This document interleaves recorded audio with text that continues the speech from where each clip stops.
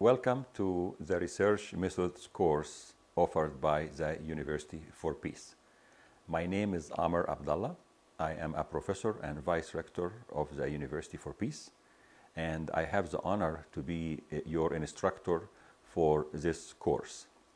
This course is very special for me.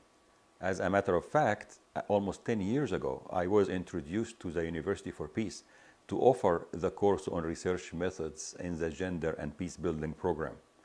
Since then, I joined UPeace full-time and offer that course in many programs at UPeace and worldwide to a variety of audiences, from graduate students to undergraduate students to professionals working in the field of peace and conflict resolution. And I am happy to offer this course online as well. As you're going to see in this course, we are trying to work with graduate students and others who are interested in learning how to use the skills and knowledge of social research in the area of peace and conflict resolution. Peace and conflict resolution is definitely part of the wider field of social sciences and humanities. However, we believe that there are certain unique elements that would distinguish the field of peace and conflict resolution when it comes to how to conduct research. And this will be the focus of our work in this course. What we will do during this course is to build your knowledge and skills about how to think and conceptualize a research proposal, how to consider the important elements in how appropriate research that is valid and reliable should work.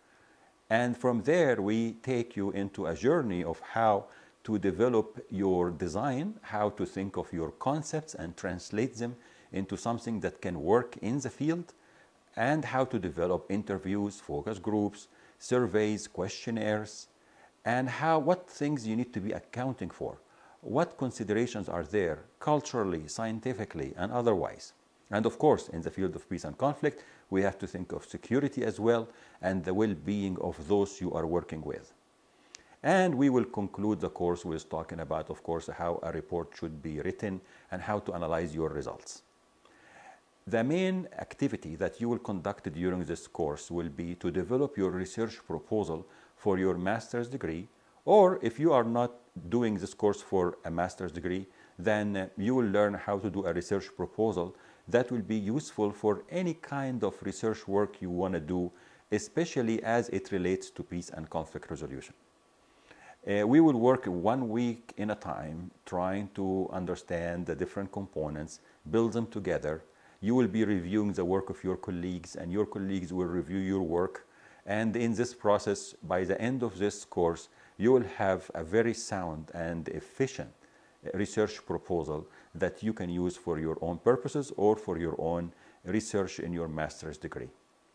I always look forward to teach research methods, especially in the field of peace and conflict, and very much looking forward to working with all of you. Thank you.